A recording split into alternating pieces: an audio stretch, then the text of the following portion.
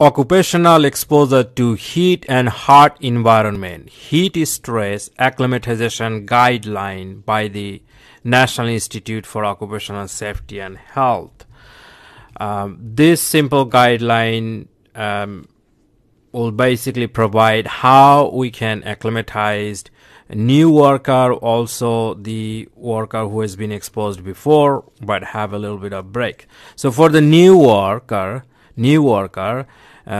you add maximum 20% exposure on the first day and then increase by 20% on each day.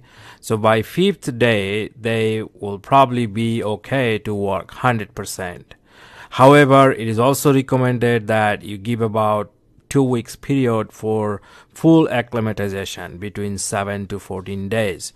For the workers who have already been exposed in the hot and heat environment, then they can start with 50% on first day and 60% on second day, 80% on third day, and from day 4 they can work 100%.